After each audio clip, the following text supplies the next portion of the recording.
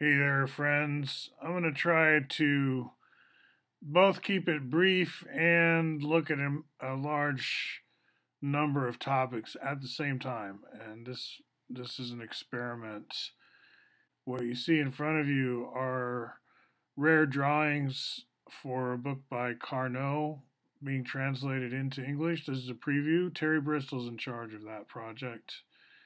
He's taken it on. Now, Terry is behind the ISEP lectures, and I think I just inadvertently closed that window, isepp.org.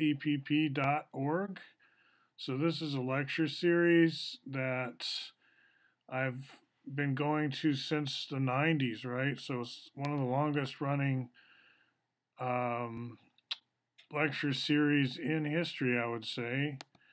Quite successful, and it helped Portland stay educated. We got a lot of the best minds. Now, YouTube is competition for all this because YouTube has amazing lectures on it now, too. So it's kind of like the, what do they call it? The shop eclipse, the fact that people don't go to malls anymore because of Amazon and stuff.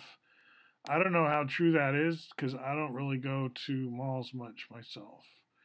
So if there is a big drop off at the mall, I don't know that I'd be the one to talk about that. I'm going to transition to mall. Lloyd Center, I talk about in my blog a lot. Nixon, vice president at that time, came here to talk to dedicate the Lloyd Center Mall, and he called it America's answer to communism. Now, I don't know to what extent you're going to be wanting to stop and read any of this, but this is a draft of something I'm writing that I don't know if I'll publish, but it relates to an even denser piece of writing that is extremely interesting, though. And I'm going to be like recommending it, but I don't know where it is online or if it is online. Like I'm showing you the text here, but is there a link somewhere? I have been looking. I do have a bibliographic reference for you. It's the September 1972 Analog Science Fiction and Fact magazine, Ben Bova editor. So it's the Norman Spinrad article. And if I click on that, I get to, what will I get to? All right. So a nice long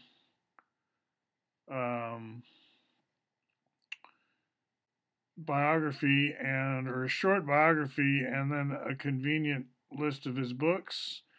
And here he's going to visit Buckminster Fuller and interview him and then write about it. And it's quite a well-written article. For one thing, he mirrors, like, he's our man on the ground who's somewhat skeptical that he's going to be impressed by this Bucky guy. And they get into a pretty deep conversation, and he's good at relaying it, especially the part about narcotic warfare, drug warfare, whatever. Like, I was just a few seconds ago listening to this Tucker Carlson where he's talking about Chinese and narcotics and all this. And here we are in 2019, and here's Bucky back in 1972 talking about drug warfare as kind of like a biological warfare. And Spinrad is trying to figure it out. It's funny that his name has got spin in it because there's a lot of spin in Bucky stuff, always is. And then I just wanted to mention Alan Potkin's excellent work, which I've been looking through. I'll be able to put a link to this, I think, in the notes. This is a pretty raw, and it's not highly edited. It's the raw screenshot of what was going on during a talk, a live presentation that he gave about his time in Vietnam as a soldier. But he's also an academic. He's kind of unusual because people in his generation, when they were in academia, it was to not be in the war. And so to be in academia and then go to the war and then go back into academia, he sees two sides more than most people. And he went back to Vietnam after the war to study the ecology and has been doing so ever since. He always had a mind of like chronicling stuff. He wanted to take a movie camera with him to Vietnam, but that was impractical. So the other thing is, I met with Greg today and Terry Bristol, the head of ISEP, right? So ISEP is Wanderers and so on.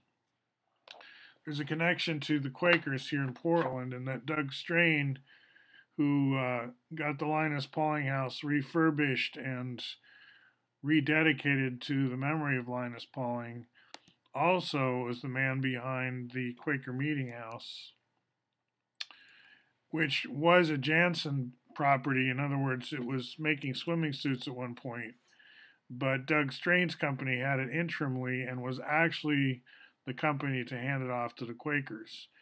Has to do with his being a conscientious objector, Doug Strain was, but also very successful industrialist out here in the Silicon Forest. And so American Friends Service Committee, which is kind of the Quaker social action arm, we can talk about that in other videos, have done so. He wanted them to have a headquarters there as long as they needed it, and they needed it until the mid-80s sometime. And then they moved to other digs. So, and the building's been remodeled considerably since then it's a lot bigger now than it used to be. This is the magazine I used to edit for the American Friends Service Committee.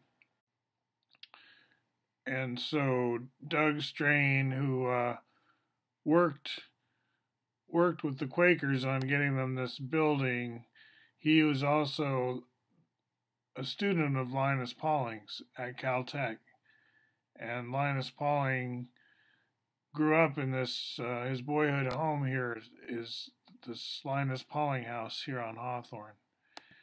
And Doug Strain got that back online, refurbished, and it became the headquarters for the Memorial Lecture Series that Terry has organized. And Terry is the one who's working on a translation into English of some of Carnot's writings. There was a father and a son. This is, I believe, Lazar's work that he's been having translated into English, and we met about that today at the Pauling House, which again was a Doug Strain project there for a while. All right, I'll be stopping around here because I said I wanted to keep it brief, and you're going to wonder how these things connect. The Vietnam thread, we've been exploring that coming through the much earlier time frame before Nixon and before even Vice President Nixon. We were in the period of still working with Ho Chi Minh, right? I talked about the Deer team and stuff. So we're continuing a Vietnam thread if you've been following my channel, but I don't assume that you have been. But we do touch on history, and tonight we looked at Bucky Fuller's insights into the drug wars circa 1972. And I'm saying, hey, not everything has changed that much, but we're still here, and the design science revolution wasn't negligible because in those 10 years we managed to come up with YouTube and stuff. By 10 years, I don't mean any specific time frame actually. I'm just talking about the open source revolution as somewhat fulfilling Fuller's hopes, but we're still kind of touch and go. It's been a long slog. All right, so I'm going to end it here. Thank you, Alan. Thank you, Greg. Still reading through your book.